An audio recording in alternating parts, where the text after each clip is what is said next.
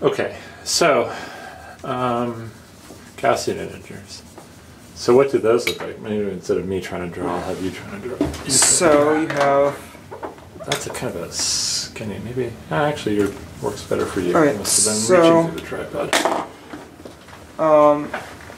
You have, instead of just a number line, you have this plane. And you have the units now. You have 4 units. Or the units are 2 units. One an I. An I is the square root of -1. Okay, so I is a new type of number we've introduced here, and it has the property that I squared is -1. Yeah. Yep. And also it's a unit, so that's a good thing that you said that. What does it mean? Like if I multiply a number by I, why doesn't it change the length? Or what does the length of a number even mean in the context of this imaginary plane?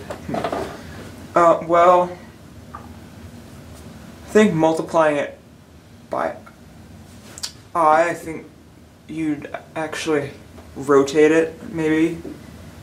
Like rotating it around the origin, so it wouldn't actually change the distance away. Okay, yeah, that's actually a great observation. Did you learn that in the book, that multiplying by I is a rotation? I think it talked about it, but like if you multiply... Just pick any, just make a number. Pick a Gaussian integer that's not currently labeled, and then show what it looks like when you multiply by I. So let's do 2 plus I. 2 plus I, okay. And then this would transform into, you multiply both of these terms by I, so you get 2I plus I squared, which is -1. So -1 plus 2I. -1 plus 2I. So you go from here to here. Yep. That kind of shows the rotation.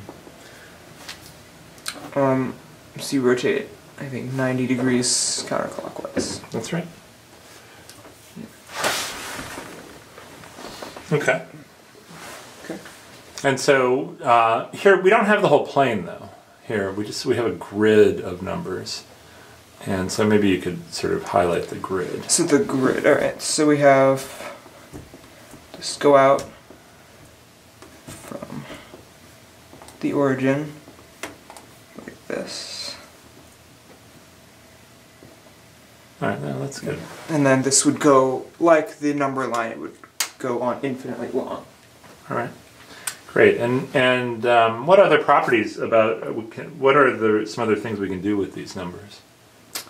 Well, we can there are some of the same properties as the regular integers, as the other system of integers. You can add. Okay. So say if you had I and 2 plus I,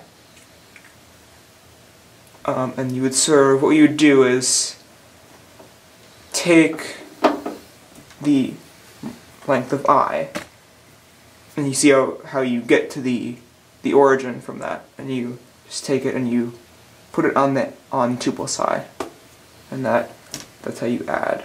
Okay. So you get 2 plus 2I. And subtracting would work the same way.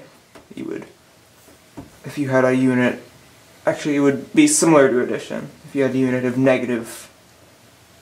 -I, you'd take it and then, or take it and move it here and get to 2. Mm-hmm. And I think we discussed multiplication. Yeah. Now we should have been a little bit more careful in the last video about division, because even with integers, division doesn't always give you an integer. No, it's not closed. But you can figure that out. Okay. So good. So we have some basic properties here. Now let's talk about problems for the last video.